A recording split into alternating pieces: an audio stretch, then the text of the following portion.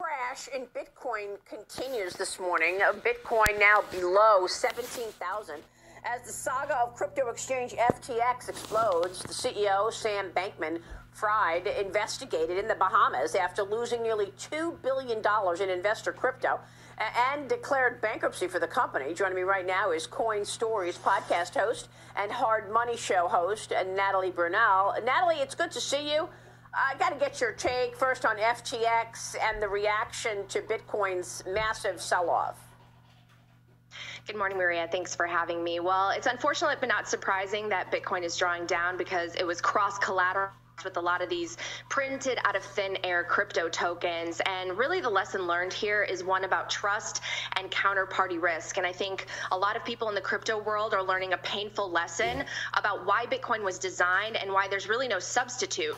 And Bitcoin was designed because we have a system of money that's built on trust, and that trust is constantly broken. It's been broken by governments that print money, debase the currency, and steal our savings through inflation.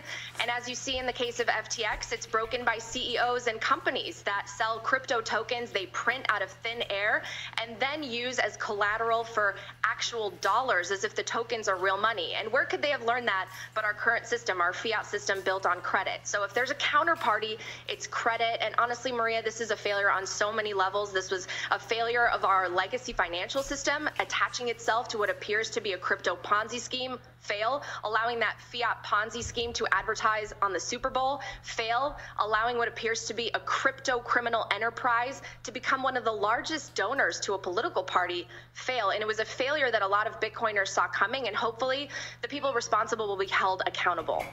So, I mean, is this a nearly $500 million hack? Take us back to this disaster from the beginning of FTX. Last Monday, Bankman-Fried stated in a since-deleted tweet that the company and its assets were fine.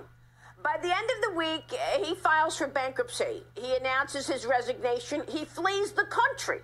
Natalie, companies do not typically go bankrupt on such short notice. What happened within those 5 days? And how serious is this? I mean, is this a hack? Is this fraud? How did it all fall apart? I mean, it appears